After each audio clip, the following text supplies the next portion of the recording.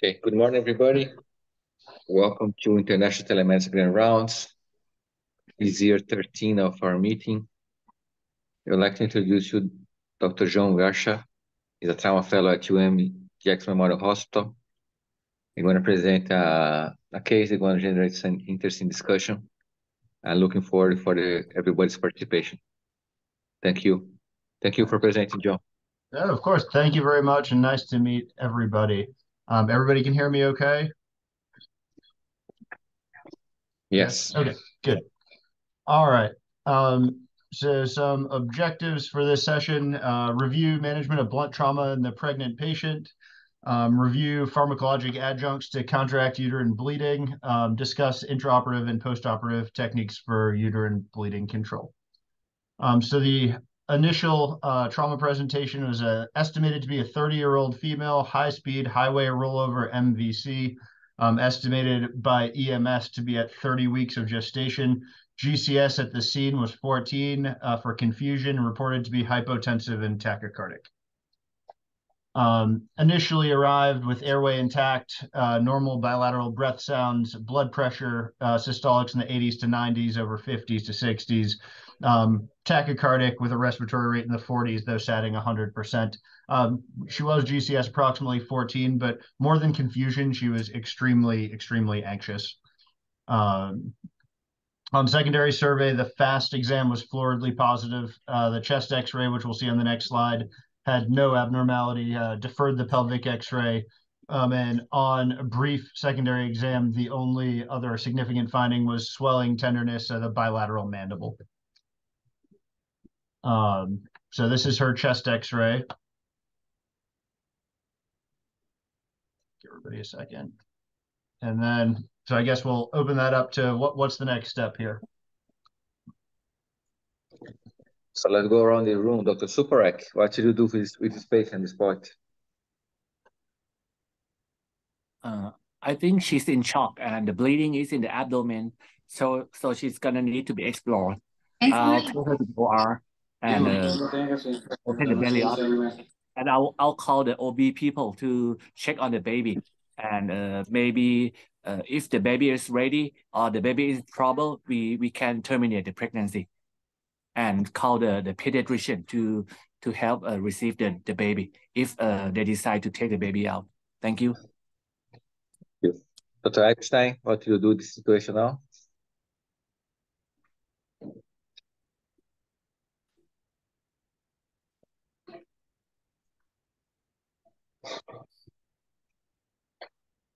Dr. Untrak? Yes, so I agree with Dr. Supa. She's in shock and severely dyspneic and anxious. So 2 large bore IVs, call for a rapid transfusion protocol, have some negative blood if you have it, since she's childbearing. If not, then she'll need to get O positive. And then as part of the FAST exam for a pregnant patient, I would look at the uterus to see if the fetus is still viable. If there's no heart beating, then just worrying about the mother. And if it's the heart's beating but it's slow, there's fetal distress, but she needs to get to the OR. I agree with Dr. Supa. And I would consider possibly intubating her first, unless you can get to the OR very quickly. Thank you, Dr. Untrak. Dr. Marcelo Ribeiro.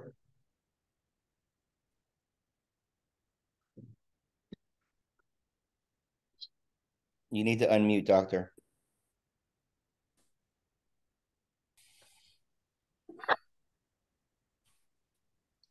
Dr. Ribeiro. Okay. Anybody else want to comment? Dr. Epstein? Dr. Calderon?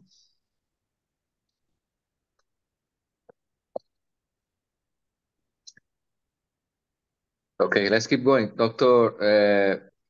Yerxa, what did you do next? So to address a couple of those points on the FAST, we actually could not find the baby on the FAST, believe it or not, which is a sign of what's to come. And we did have 2 large bore IVs in place, and we're lucky enough to have the OB team on standby ready to go, as well as the PICU team on standby ready to go, which is sort of when one of these comes in, sort of a default for the institution, which is nice to have kind of all hands on deck for this situation. But we did exactly as everybody said, called for a massive transfusion. She got 2 units of O negative in the recess bay, and then we proceeded to immediately to the operating room from there. So how would you approach this? I think we sort of talked a little bit about it, but also I'll just kind of go to the next slide. We did an exploratory laparotomy. This is where the title of the slide comes from. Actually, on fascial incision, copious blood came out as well as a foot. So the actual baby's leg kind of came out the fascial incision, which caused me to freeze for a couple seconds, to be totally honest. And the resident from across the table yelled "baby, baby, baby" at me. So that's where the title of this this talk comes from. So on getting into the abdomen, there was a copious blood, as we said, a free-floating fetus, which and an obvious transfundural uterine rupture with the uterus wide open. And at this point, we had significant pelvic and vaginal bleeding, and we actually got our first gas with intubation in the OR. We did not get a recess in the trauma bay. We got our first gas with the arterial line, which you can see there just after intubation. So continuing at the case, in conjunction with OB, we delivered the fetus, handed that off to the NICU team. The placenta was sort of barely hanging on to the ruptured uterus, so removed the remainder of that and delivered. The OB team repaired the uterus with running vicral sutures. We had packed the upper abdomen, and she got 30 units of oxytocin at that time, which I think is important, but we'll come back to the pharmacologic management just to talk about some of the options. We ran the bowel and checked her solid organs. It looked like her hepatic flexure had sort of been adherent to the liver and tore off a little bit. So she got a serosal repair of the hepatic flexure, and there was a liver capsular tear, which was cauterized at that point. So now at this point, it was a little while into the case, probably about 45 minutes or so into the case. And now we have blood welling up in the pelvis again. The uterus again appeared atonic, and she was again having significant uterine bleeding. So this is sort of the next stop to pause to discuss the case. Yeah, Dr. Untrak, you can see that was a very complex situation that is a classic ATLS case, right? So the patient came in shock, is pregnant. You had a high suspicion. We had a high suspicion before going to the OR of uterine rupture, right? Because all this free fluid and or any other major bleeding in the solid organ. There's a fast. So they went to the OR and found this uterine rupture, right? So now what? So how do you manage the situation after delivering the baby? Yes, so at least that you did remove the baby very quickly, so that's a bit of an advantage. And basically, the baby did part of the C-section for you, so that's good. And the obstetricians would have seen, they would have gotten a look inside where if the bleeding was coming from the uterus, they could pack it for you, but a quick way to stop the bleeding, if it's really just coming from the uterus or even from elsewhere in the pelvis, to get control of the situation, you can put a Reboa in the zone 3 position, and that'll give you, you can have 45 minutes to figure out where the bleeding is coming from to save the uterus. If you can't do that, you can't find where the bleeding's coming from, or you can't really stop the bleeding, you might need to proceed to save the mother's life with a hysterectomy. And in this case, if she needed a hysterectomy, I would do a supracervical hysterectomy, like the gynecologists used to do in the old days, to avoid injuring the ureters. Dr. Tele presented a similar case where, in fact, the baby was dead. They weren't aware at the time, but the bullet went through the baby's heart. And so they spent some time, trying to save the baby at first. And then they proceeded with a classical hysterectomy, got injuries to the ureters, had to implant them. That made a long operation, and the patient succumbed. But in this case, you can do a quick supracervical hysterectomy. You just you can leave the fallopian tubes and the ovaries, and just dissect down to the cervix, divide the ascending uterine arteries, and then transect the uterus, between the uterus and the cervix, and you're done. But depending on whether she has other children, if this baby survives, she's 30 years old, and it may be, if you can save the uterus and save the mother, both, then you can put the Reboa up and see what you can do over the next 30 minutes while you resuscitate the patient as well. Okay, thank you. Dr. Suparak. I agree with Reboa for this patient if you have an access to that. And if you have interventional radiologist on a call, you can call them in after you stabilize her with a Reboa to think about an option of embolizing some bleeding point from uterine arteries. But if you don't have a Reboa or IR access, I think the quickest way to control the bleeding is to do the intra-abdominal aortic cross-clamping. You're gonna get the same effect as Reboa. And then you reassess the situation. I think the patient is not doing well at this point. So damage control option is the smart way to go. And I would go with maybe hysterectomy and pack the pelvis to try to terminate the bleeding and the operation and bring her back to the ICU for resuscitation. Thank you. Thank you. Alex, how are you? So blunt trauma, pregnant lady, shock in the trauma bay, do ELAC, the baby was out of the uterus, and you delivered the baby was not in good conditions. The pediatrics are working on the baby, and then the patient is receiving transfusion, but the uterus is still bleeding. So what should you do? So the delivery was via a C-section or exportal laparotomy and transabdominal, or just? Yeah, the baby was just in the belly. Okay. So uterine rupture, basically? Yeah, to complete from fallopian tube to fallopian tube, a complete fundal rupture of the uterus, which at this point OB/GYN has repaired, and the uterus actually, with a little bit of massage, had some pretty good tone initially. So we stuck with the repair initially, completed the rest of the XLAP. There were no other major injuries, no other major sources of bleeding in the upper abdomen. Unpacked the upper abdomen, that all looked okay. Bowel looked okay. So then we unpacked the pelvis, and then we had an atonic uterus that was bleeding through the repair, as well as bleeding vaginally at this point. Mm-hmm. Well, I would definitely take advantage of the fact that the belly is open and just manually squeeze the uterus. I would also ask at the same time the GYN team, who is probably encountering this more frequently than us, to maximize everything medically possible in terms of medications that can be given to increase the contraction of the uterus. I think there are also devices, I've never used one, but like some sort of balloon that's placed inside the uterus and inflated along with compression from the outside to kind of halt the bleeding.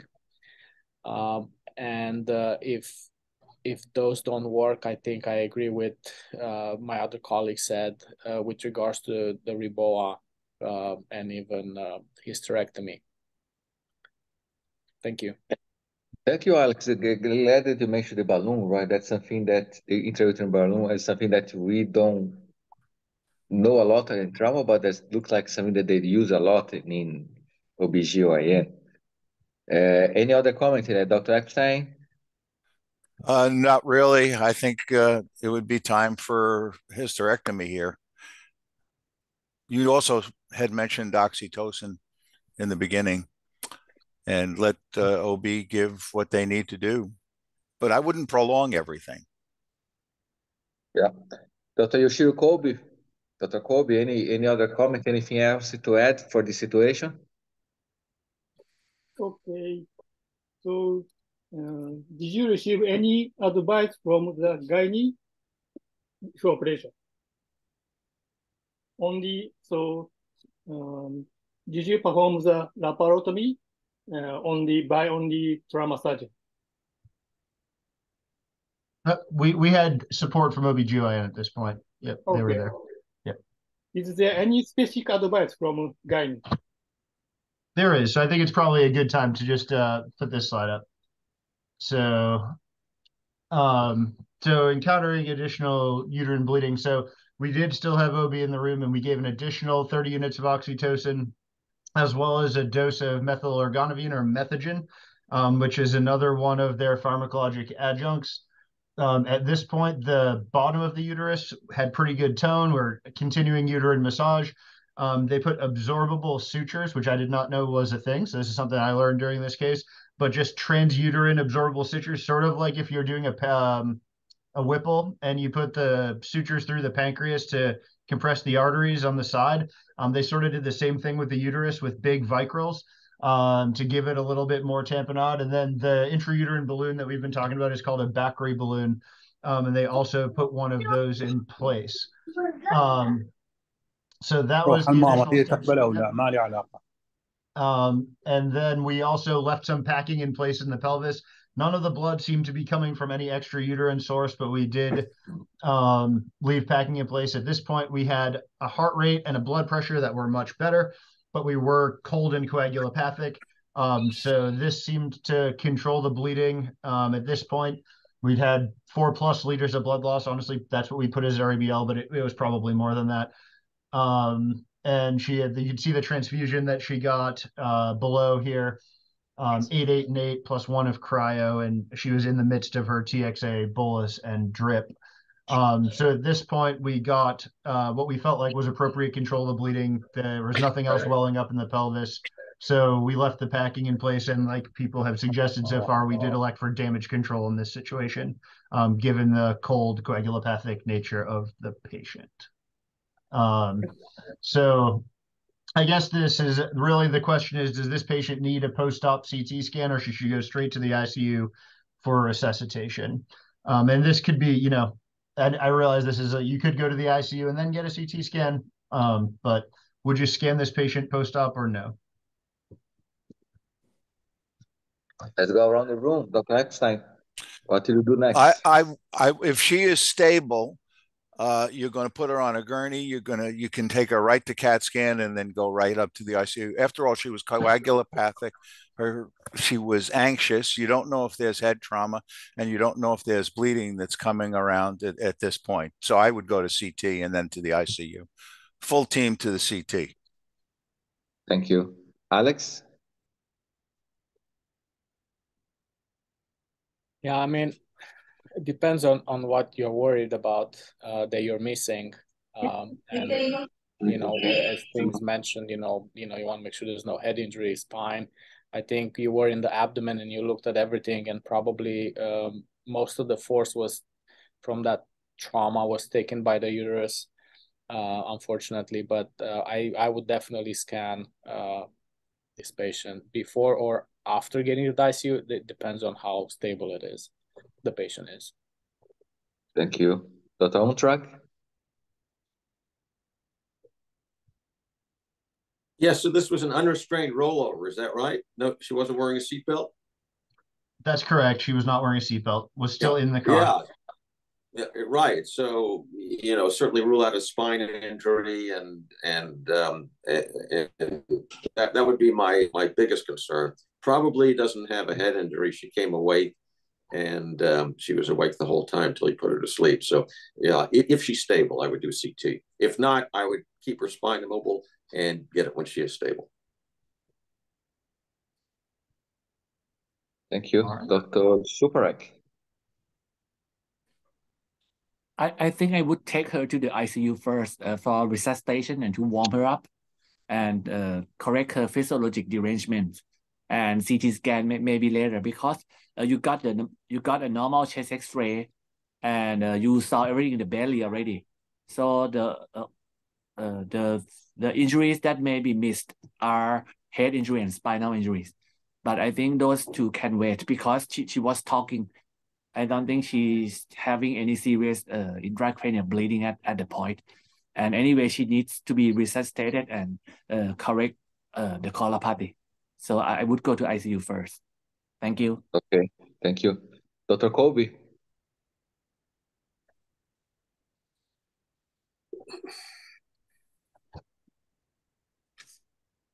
Dr. Shiro Colby? Any other comment?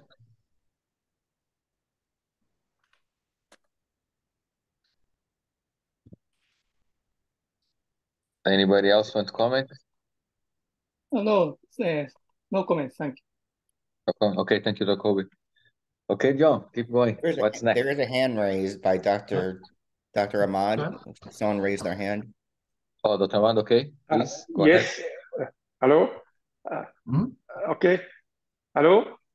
Yeah, Dr. Ahmad, please go ahead. Can you? Thank okay. you. Sorry, I came late. I don't know exactly what happened initially. But what are the capacity of the hospital? Do you have angioembolization and other facilities? If there is this facility, I think to go to CT scan, we can benefit from CT scan. While Yep. So that is what we ended up doing. We did, as someone said, full team to the CT scanner. That's pretty much what we did. Resident and fellow to the CT scanner, and we actually kept the OR all set up in case we saw something we weren't expecting and had to go back there, and also had an ICU bed ready for her. So to not go through a bunch of normal CT scan images, her brain was fine. Nothing in the brain and actually nothing in the spine, but that mandibular swelling did end up being something. She had a comminuted fracture of the right mandible, which you can see there. And then I thought for demonstration purposes, the intrauterine balloon was in our pelvic packing was, or intra-abdominal packing was interesting to see. We did not find any active extrav. You could see blood products, but there was no active extrav in the uterus anymore.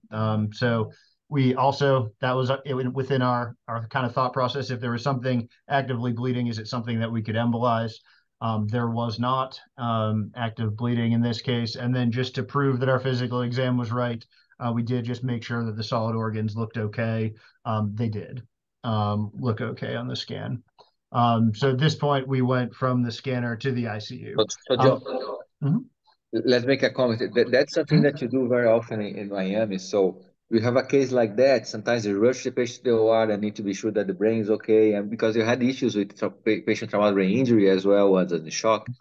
So we usually keep the OR open, keep the scrub nurse there, keep everything there. Then to take the patient, go to the CT scan that's very close to the same floor, very close to our operating room or resource area, with anesthesia, with the trauma team together, with blood products, and then go there, and then you do a CAT scan, then you can decide what to do. From there, should go to angioembolization, come back to the room, have the embolization in the OR room, or then you can plan what to do. So that's very important. You kept the OR open for if you needed other surgeries, or even if the uterus start to continue to bleed, start to bleed to do a hysterectomy. So have all the options available.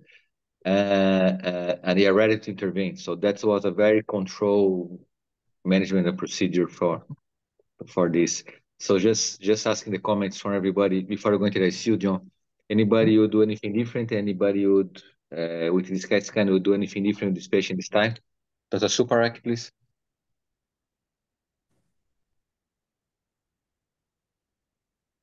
As I mentioned, I think she needs to be resuscitated first, and a CT scan is nice to have later at a later stage once she's stabilized.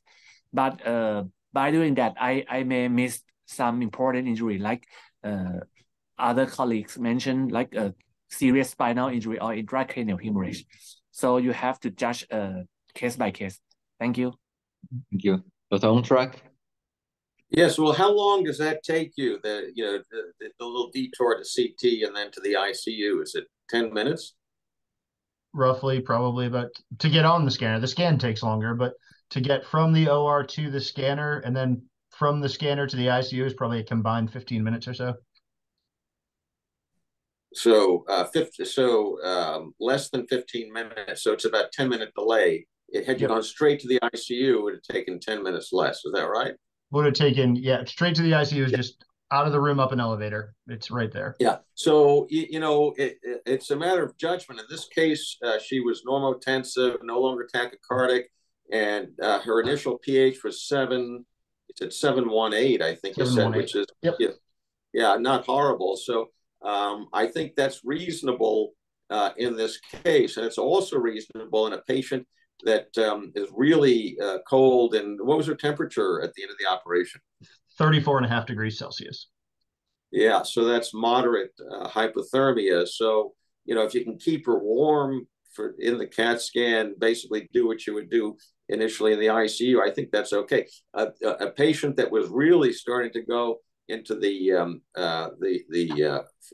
triangle of death, then I would just take right back to the ICU, keep fine and mobile, and get her resuscitated, and then as soon as you can, take it when it's safe, take her back to CT. So either way, and I think you do this all the time, and it worked for you. So I think that's reasonable what you did here.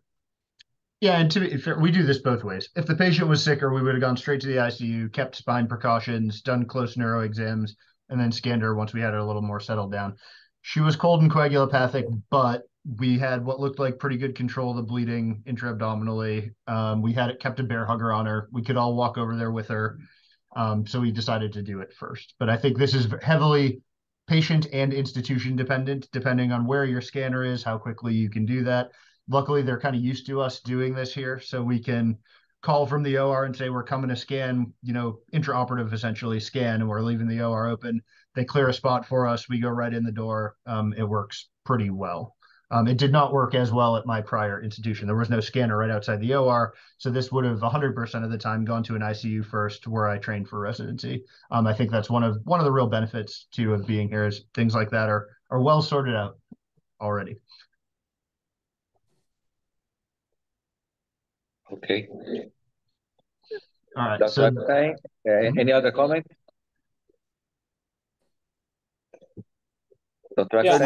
I'm sorry. I certainly wouldn't have considered going to IR after this. I think it was mentioned briefly, but that's for sure a place I wouldn't want to go. Yeah, they would come to us, luckily. We would have made them come back to the open OR, I think, in this case.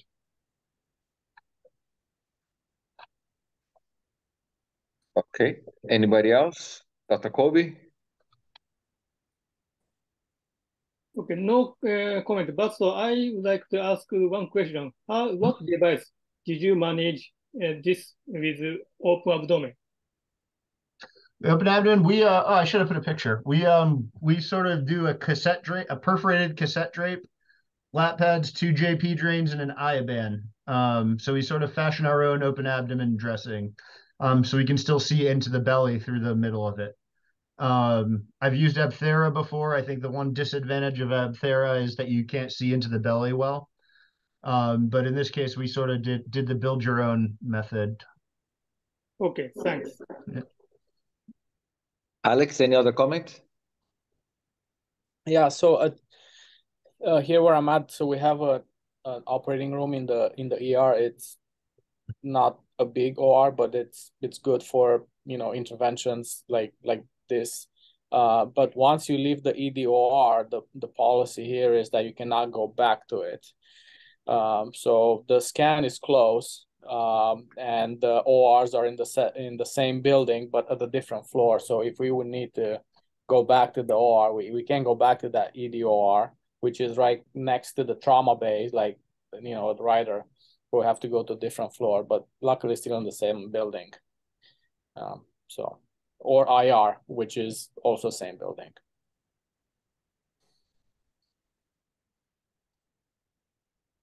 Okay. So John?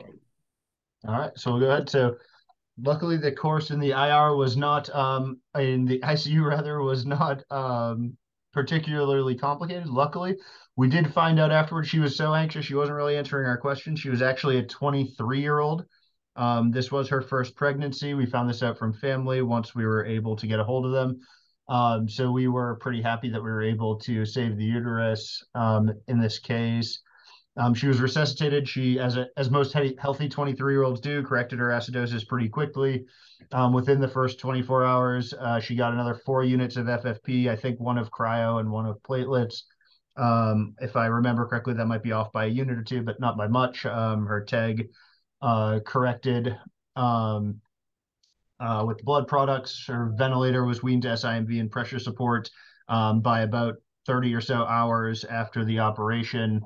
So post-op day 2 in the morning, the Bakri balloon came out. There was minimal vaginal bleeding at that point. So we went back to the, I put those in reverse order, sorry. We went back to the operating room, removed the packing, again, did a survey, did not find any additional injuries. Bleeding had subsided. We washed out and closed the abdomen at that point. So additionally, your post-operative course, she was extubated the day after that. And then post-op day 6, went to the operating room with OMFS and had her mandible fixated, tolerated, actually post-op day 7 was tolerating a diet just fine, was on a liquid diet for a week after that, and then started to take some solid foods. Post-op day 11, she was getting really, we were kind of watching a white count that was staying high. Decided to scan her at that point because she was getting anxious to see the baby. So the baby actually did get a heartbeat back and sustained it, was intubated in the NICU. This also was almost a term baby. I think she said she was 34 weeks. So nearly a term baby. Neurologically, the baby was not doing well, but it did get did recover its heartbeat and breathing. She got a scan on the post-op day 11, unremarkable imaging, showed the uterine repair, and showed trace fluid in the pelvis and a little bit of a pleural effusion, but really nothing to write home about. So at that point, we felt safe letting her go to be with the baby. So she was discharged post-op day 12. She's since returned and is doing well at this point. So with that, we can, we can discuss questions or go from there. I think the big take homes for me, I didn't even know what Methergin was before this case. I know that I'll always have OB support, so it's good to review those meds. So oxytocin I knew about, Methergin I did not. I did not know that an intrauterine balloon was even really an option in this case. I would have jumped to a hysterectomy, just like most people, or a lot of people had said.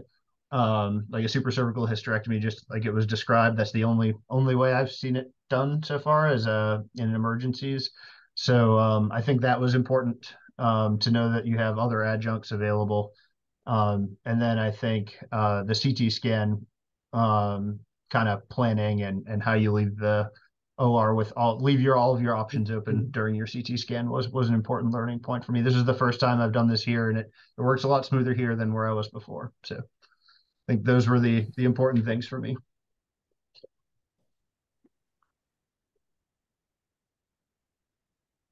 Dr. Martos, you're muted. Thank you, John, for a great presentation. Yeah, Dr. Ontrak, your comments, your lessons learning, and how would you manage this patient like that in the future?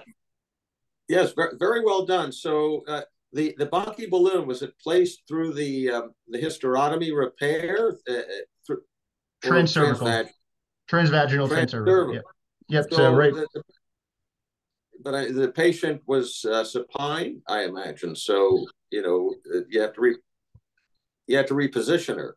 Okay, there you go. Yeah, and then we had some manual support there, and OB still in the room, so we were able to get the positioning adequate to be able to do this transvaginally. Right. Okay. And is it an option to since you already have the uterus had been opened, repaired, is it an option to pass it through the suture line in the uterus? Do you know? I don't know. I read a little bit about this for these. I did not see anything about that, but I don't see why it wouldn't be to snip a suture and be able to put it straight through there and blow it up. Yeah. Anyway, so that's it's nice to know about the balloon. I guess that works better than just packing the uterus with, and you can remove. You can insert it through, in typical OB cases, through the cervix and inflate and remove it easier than you can pack. So it's nice to know about that option. And also, so how's the baby doing now? Is he alert, or he or she alert, or is it What? So the last I checked, there really wasn't much neurologically, unfortunately. Was breathing, had a heartbeat, but I think neurologically devastated, unfortunately. But Yeah, it was pulseless and blue when it came out of the belly. So you can hope for some recovery in these little ones, but yeah. But at least you saved the uterus, so that part's good. It would have been that much worse. And then was she the driver? She was alone in the car, just her. Just her. So there you go. It's still better to wear a seatbelt, I guess, right? With a big belly. But anyway, well done.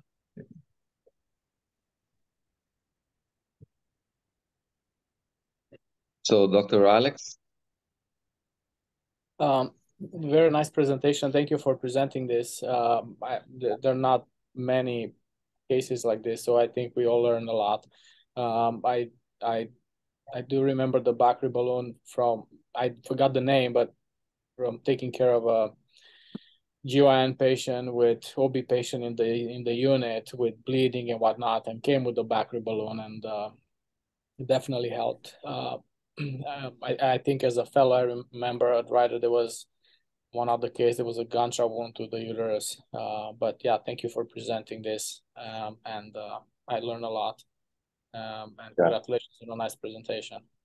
Yeah, I think that every time we have a lot of patients that receive really hypotension for a long time, and sometimes I remember a couple of patients that have prolonged hypotension due to patient being prolonged strication on the field, or sometimes this patient easily can be 20-30 minutes until from the scene, from the time the crash until the EMS arrived and bring back to the scene.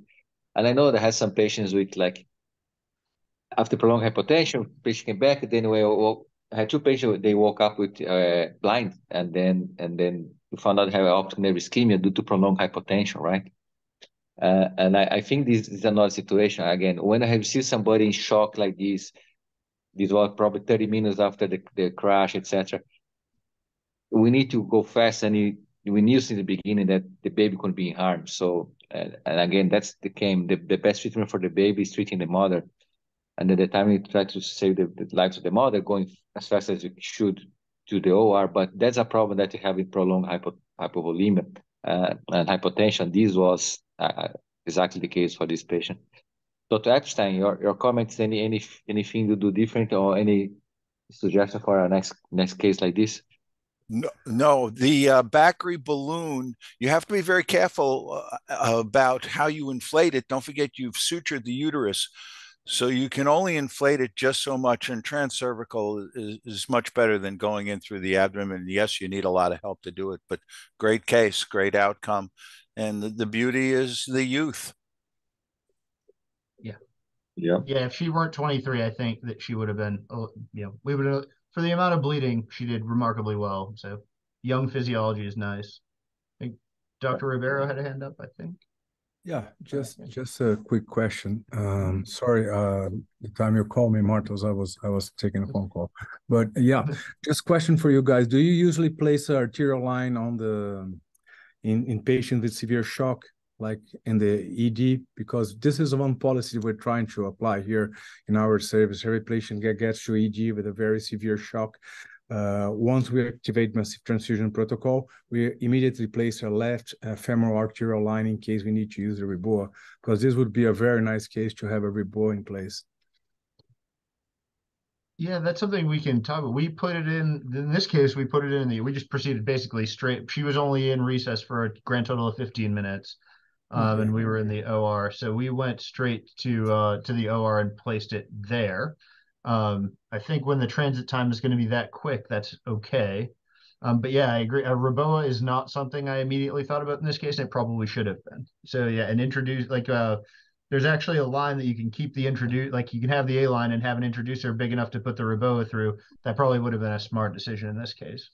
Yeah, because at least so far, REBOA, the second main indication for REBOA nowadays is usually this obstetric and gynecological case with severe bleeding. So it would be maybe a tool to help you guys, taking control of the bleeding. But very well done, very nice case. Yeah, so Marcelo, I'm one of the advocates who put A lines at the resuscitation area. Most of the patients, for the patient that you want to control, their blood pressure is okay, then you're gonna go to CAT scan. But she had a positive FAST, had free fluid in the belly, she was in shock. We prefer to send her straight to the OR, and then anesthesia did they place the line in the OR. So I wanted to go to the OR as soon as possible. And in this situation, with anesthesia placed the line over there, but was not affirmed. Again, we wanted to do ELAC as soon as possible in this situation. But yes, that could be a good indication for the reboa. But again, as soon as you open the patient, you deliver the baby, and you saw there's no other bleeding happened, or just uterus, and did the BGO and did the buttocks repair. Again, the patient was at that point, after the transfusion, the patient was never in shock again.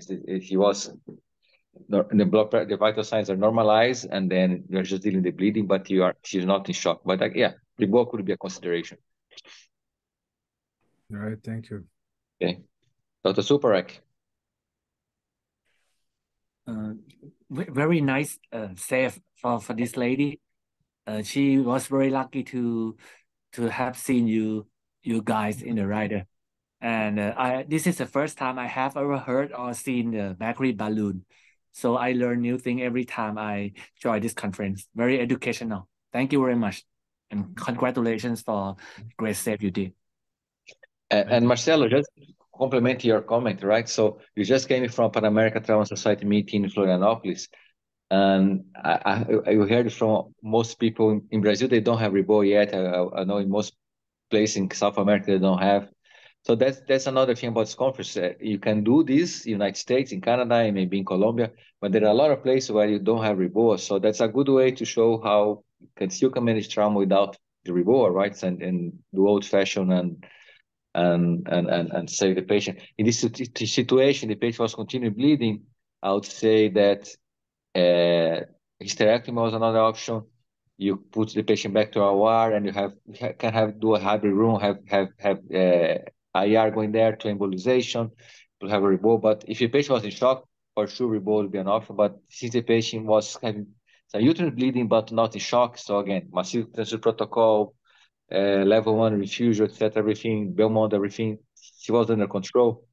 We're able to manage this without IR, without reboa, and just with the old compression to the balloon. Yeah, well, that's true. Unfortunately, probably most of the vast majority of the places in South America, in Latin America, this patient would end up with a hysterectomy and that's it. Because most of the places they don't have interventional radiology, they don't have reboa, and most of them, unfortunately, they don't even have massive transfusion protocols well established. So look for this young lady that she was in a big center with everything available, because I'm pretty sure that in some places in South America she would end up at most without the uterus for sure. That I would probably do in my place in the hospital in Brazil when I used to work before I came to UAE for sure.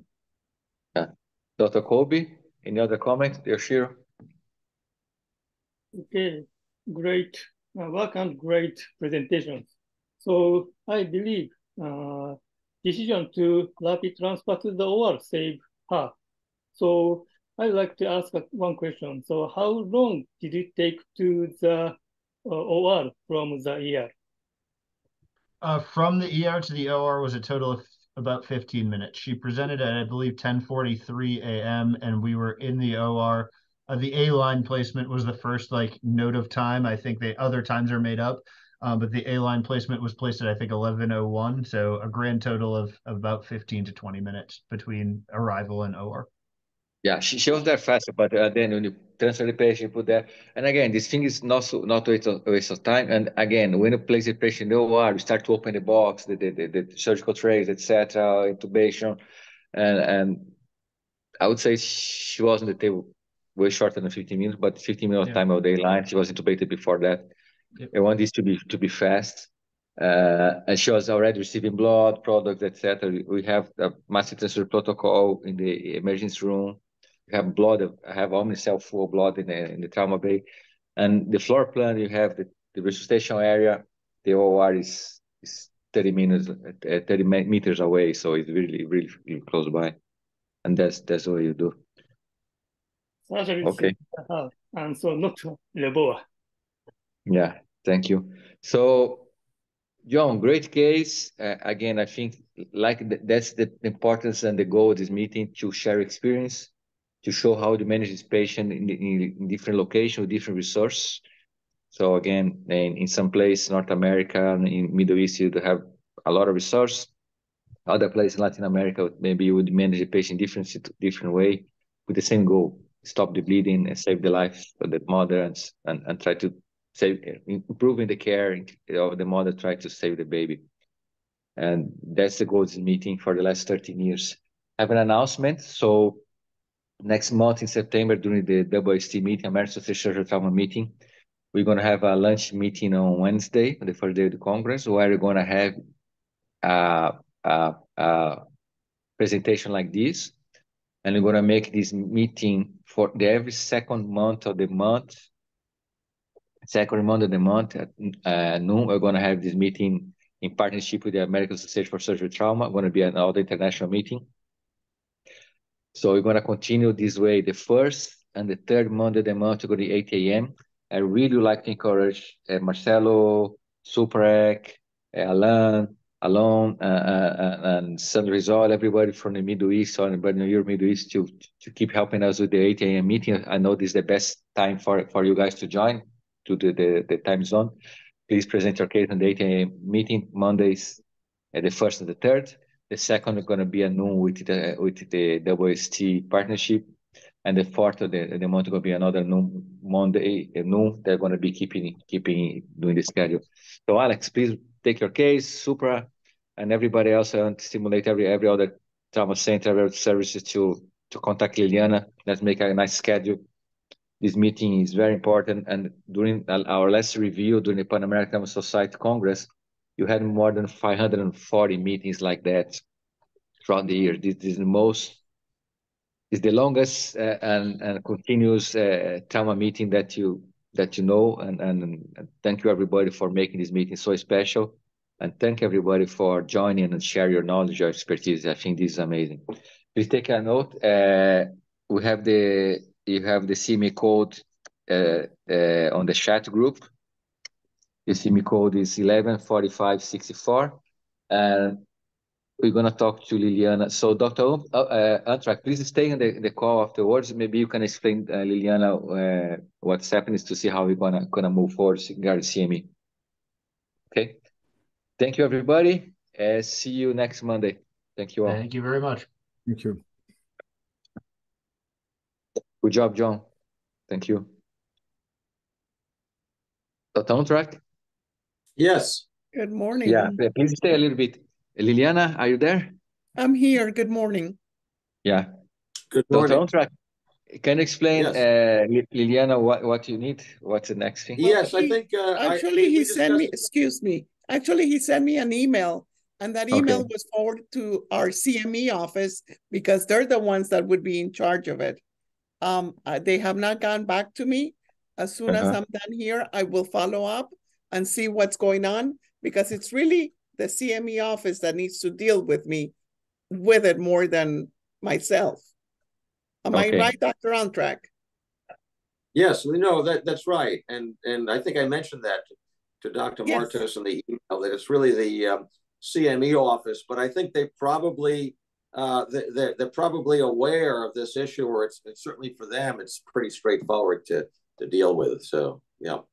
I'll tell you what I'll do. As soon as we're done, I'm going to follow up with them. I'm going to resend that email and ask for a response, and I'll email you letting you know what's going on. Well, okay, because I think a lot of the surgeons that attend the conference, they use it to maintenance of certification, so it's quite important. The other thing, while we're talking about Ms. Nakuse, the July 31st, for some reason, and I know we discussed it, but the CME office didn't credit me for the July 31st. They have not credited you? Okay, because I sent the list of the participants, because the following week, I did send you I emailed you the code separately, and you were able to claim that one, right? Exactly, yes. And I'll try I'll try today's. I think that the last two I've been able to enter, and I haven't done today's yet, but it was just that. And there are a few July other people 31st? that July 31st was the only one. There are several and he other has not people. been credited. Okay. Yes, okay. Yes. Okay. Thank you, ma'am. You're quite welcome, sir. Have a great day. Thank you very much. Thank you. Okay. Bye-bye. Bye-bye.